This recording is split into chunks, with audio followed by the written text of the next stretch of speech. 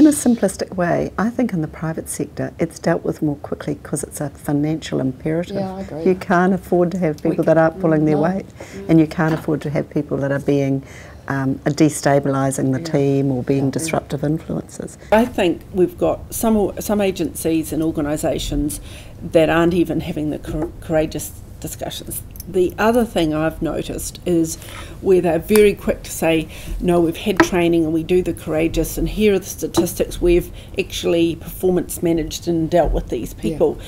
Yeah. And it's sort of, so therefore we're doing okay.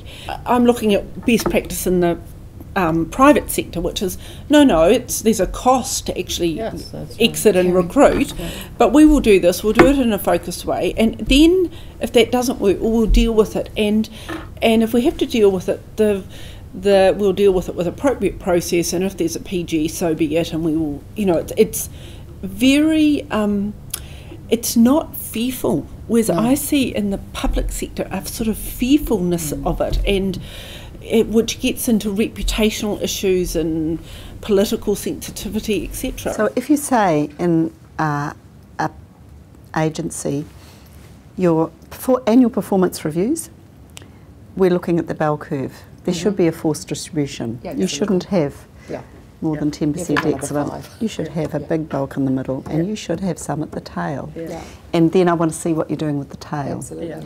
And they should be being performance managed in an active way with a timeline on it.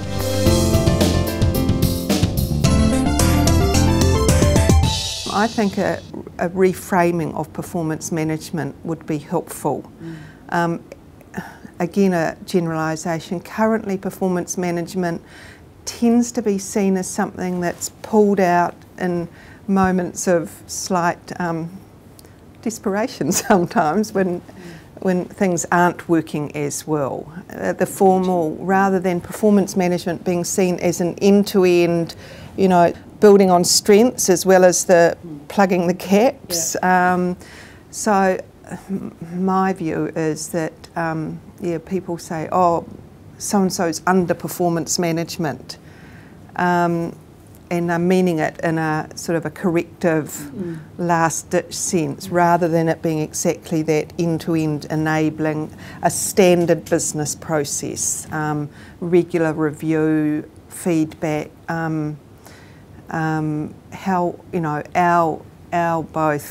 our data and our anecdotal data is that those regular feedback development conversations are less common than more common. How to get those just as a matter of course, I think it's a culture shift for the public service. If I was able to say I made a contribution to the whole notion of development conversations, good quality, timely feedback being a core part of a manager's role, I think that would make a difference.